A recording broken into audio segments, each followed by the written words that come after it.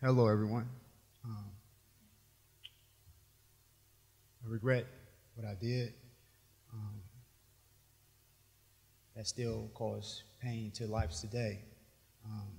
At 19 years old, I was sentenced to a sentence of 22 years for assault 1 and 2. Today, I will be reading from Arresting Citizenship, The Democratic Consequences of American Crime Control by Amy Lehrman and Velsla Reaver.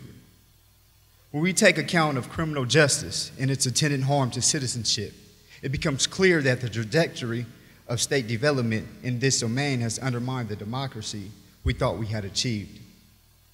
By silencing the political voice of a staggering large group of Americans who are heavily concentrated in the nation's most disadvantaged cities and towns, Americans who are heavily concentrated in the nation's most disadvantaged cities and towns, the criminal justice system has weakened the ability of communities to address problems of collective concern. By showing blacks that America is the land of disappointment and neglect, rather than equality and the American dream, we have walked back the gains of the civil rights era. By undermining citizens' political trust and efficacy and decreasing political engagement among substantial segments of society, the politics of punishment and policies they have engendered have diminished democracy.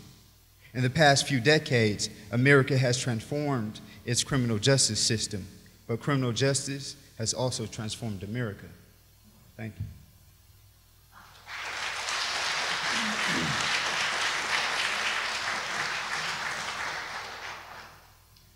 Hello, my name is Isaac Sweet.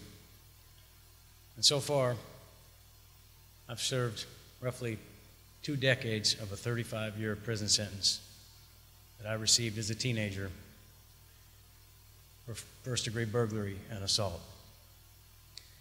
Today, I will be reading from Just Mercy by Brian Stevenson.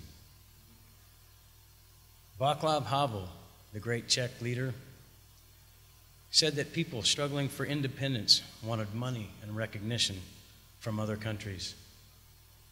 They wanted more criticism of the Soviet Empire from the West and more diplomatic pressure.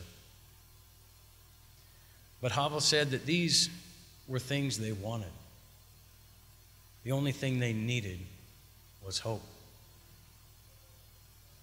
Not that pie-in-the-sky stuff, not a preference for optimism over pessimism, but rather an orientation of the spirit.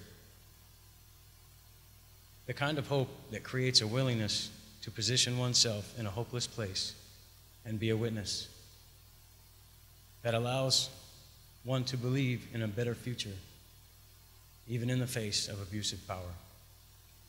That kind of hope makes one strong.